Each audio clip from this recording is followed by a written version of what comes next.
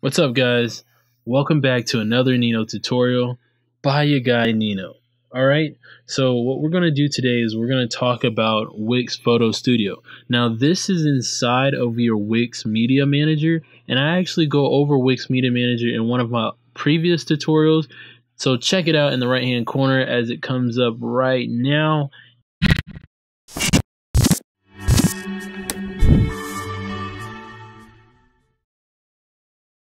And so I want to talk to you guys about the Wix Photo Studio. I think I love this actual photo studio, and it's very helpful, especially when you need that little oomph into your photo. They have a new feature in there that I want to get started and to show you guys and talk to you guys about it. It's a pretty cool feature. So let's get started. Alright, so if you want to head on over to your add button, you can either go through your add button here to get to your Wix Studio, to get to your Wix Media Manager by going to image, my image uploads. Okay, once you get there, then you want to upload a certain type of media. You can get that from wherever here. I went and explained that in the Wix Media Manager, so definitely check it out. But I'm going to upload a picture real quick. Once you have the picture that you want into your Wix Media Manager, then you want to click on that photo. Once it loads up for me. Alright, here we go. So you click on this photo on the three dots here, and then you go straight to crop and edit. Boom, now we're in Wix Photo Studio, and this is really great, you guys. So once the photo loads up, I will show you more in detail what these buttons here do. Okay, so you have your crop tool, which you can crop based upon the photo. Okay, if you want to just crop that stuff out, you don't want to show so much land there, you know, just bring it up to right there. Okay, nice. You have a nice little view of the olive orchard. Okay, I don't know why I picked this one, but I just picked it. Okay, don't get on me about that. All right, but no, so now you can go to your enhance feature. Okay, you can auto enhance it, you can use a portrait mode, you can use a scenery mode, or you can use an indoor mode. But let's see how the auto enhance feature actually works. So give us a second. Once it actually uploads to do the enhance features, I will show you guys that later, but it took me a while for the enhance feature to work, so I'm just gonna leave that alone for now. But definitely check it out, definitely try it and see how you like it. Okay, now you guys can choose a scenery mode, which is beautiful right now. I love the actual texture and color that it's presenting here, but you can always choose indoors, which I don't like that for right now. Then you can use portrait mode. That gives it more of a defined look of, you know, if it's a person there, of their skin and of their hair. But I'm going to choose scenery because this brings out the vibrance of my photo. So now I'm going to go over here to filter.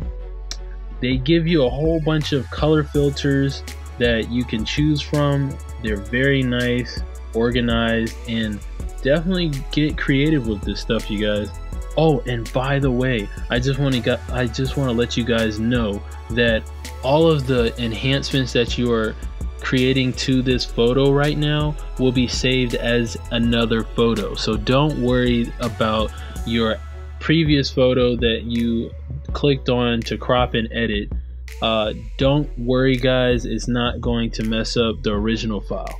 So you guys can go through here, click what type of color feature you want, which I don't want any of them because I just like this very gorgeous scenery right here.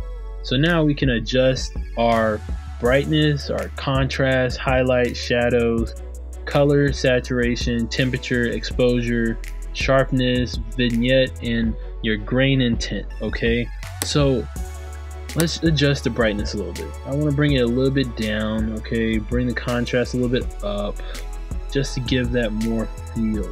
Okay, highlights, I want to really highlight those up a little bit. Shadows, I want to bring them up just a tad bit. All right, color saturation. Let's see what happens if we go all the way to the right. Oh, okay, well, that looks pretty good. And if we go all the way to the left, it just takes the saturation right on out. So I'm just gonna keep it a little halfway. Temperature, it's gonna be very dayish, so let's, you know, bring the temperature up. Exposure, not too much. You don't want to expose all of this here that you have highlighted. Sharpness, let's bring it down a little bit. Let's make it a little dreamy. Okay, just like that. Yes. Vignette, let's create some vignette on the sides to focus right in on that beautiful lane right here of trees.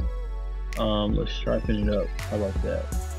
Just to give it that good look. Okay, now grain, this will grain your picture up a little bit, so that brings in the noise. Okay, the reason why I know about this, guys, is because I'm a photographer too, but I just love the features that they have here. Now if you want to tint this thing up, go ahead and tint it up. You know, you can choose the color here based upon the hex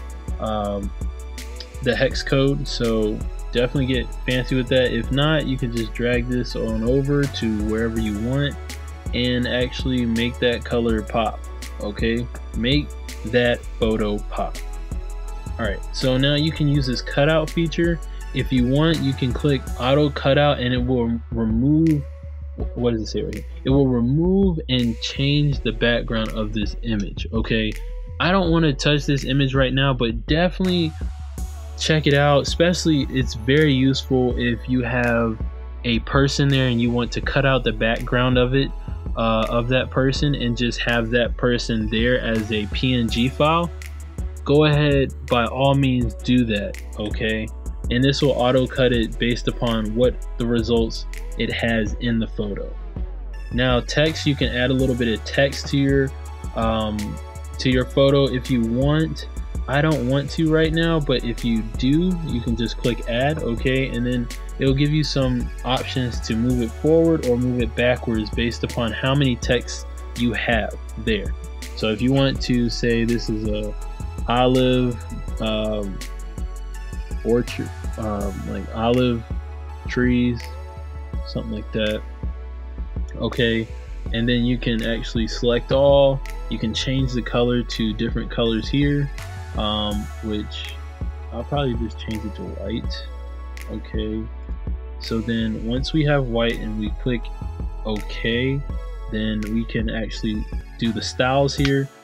The same fonts that you had in your well, it looks like it's a little bit less, so you have a little bit more, a little bit less of fonts that you have compared to what you have on your regular site. But hey, they all have some of the basic ones here, which I like the Courier, so I'm gonna keep it like that.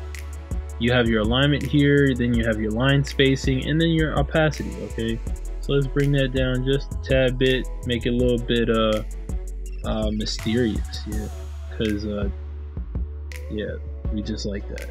Okay, so olive trees, just like that. All right, once you have that, you guys want to click save, because we just went through all the features here. If you want to reset or undo anything that you have done, you just click this undo button and it will actually take you back step by step of what you did on that photo.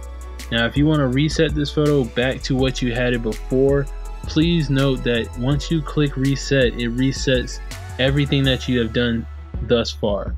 So make sure you're wary about that and that you make the right decision if you want to reset everything that you have done up until this point. If you are done with everything, you want to click here, save. Okay, and this will save it as another file. Once it saves as another file, we'll just wait here for a second. Alright, boom. So we have the cut version enhanced photo, and just look at the results here, guys. Okay, first off, I want to get you to know that this actually puts at the end of this photo underscore edit. Okay, just to know that that's the edited version that you have. Alright, so let's just go ahead and press the spacebar to make this a little bit bigger. So we have this nice olive trees sitting right here, okay? But look at the enhance feature.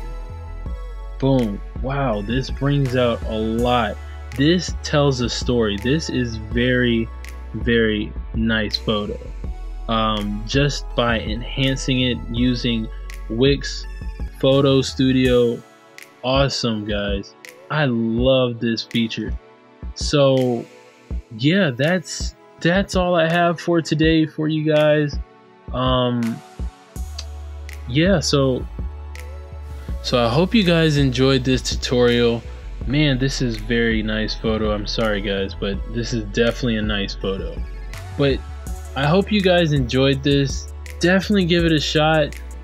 Remember, you got to go to the three dots up here. You got to go to crop and edit, and then you hit your photo studio just like that. Okay guys?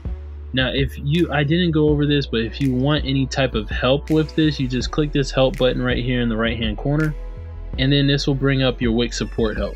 Okay, and this will tell you a little bit more about your photo studio and what have you. Alright, if you do not want this to pop up, you just click this X button, and then if you want to cancel out, just click cancel. Alright, so if you have any questions, you guys, just drop it below. I mean, I would love to help you guys out the best way I can possible. Thank you so much for watching. If you like this video, hit that like button down there, okay? Subscribe if you aren't already, and I'll see you in the next video, okay guys? Ciao.